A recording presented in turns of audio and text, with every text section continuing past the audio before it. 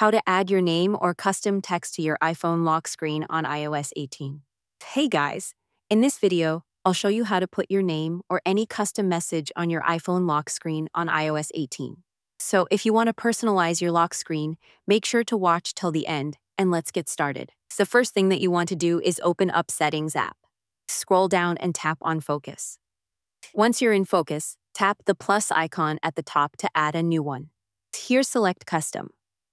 Now, in the Custom Focus setup, type in your name or the text that you want to appear on your lock screen.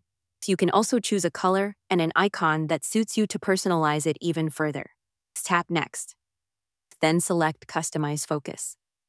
After that, you're all set. Now, to activate the custom focus you just made, open the Control Center by swiping down from the top right corner of your screen. Turn on the focus you created. Let's check out the lock screen. Your custom name will now appear, along with the focus icon at the top. And that's it. You've just added a custom name or message to your iPhone lock screen. Make sure to hit the like button, share, and subscribe for more tech fixes. See you in the next video.